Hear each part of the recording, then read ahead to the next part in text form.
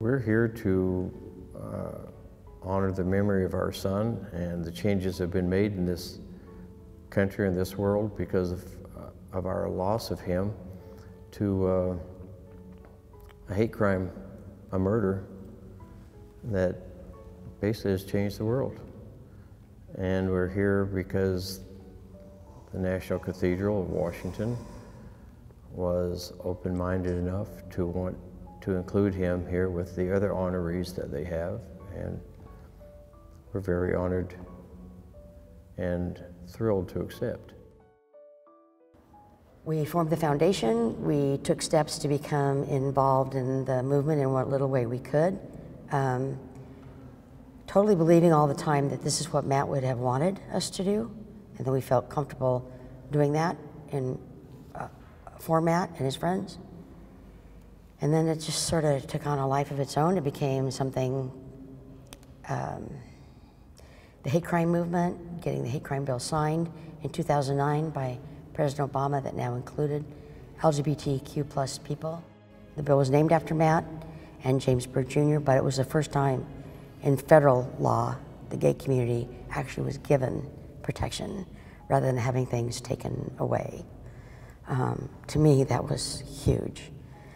And what followed was Don't Ask, Don't Tell being repealed and the same-sex marriage being in law now. What we missed was the non-discrimination, job protections, and public accommodations, which we're still working on, but in the current administration, pretty sure that's not going to happen anytime soon. We have an administration now who is trying to take away things from the gay community, and not really just the gay community, but every marginalized community. This current administration is trying to remove protections from them. What upsets me as a father is we were blessed with a straight son and a gay son, and our straight son has more rights than our gay son. How in the hell is that possible in America when they're both born here, both pay taxes here, they're both required to vote here and everything else, but they're not equal? Whose business is it who someone loves? Originally, we wanted to just have a private ceremony here, and they said, let's open it up to the public. Now, is that for our benefit or is it for theirs?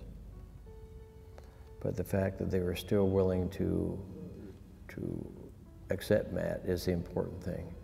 And if they're using it for their own benefit, so be it. The things we gave the Smithsonian are actually things we had not seen for quite a while ourselves.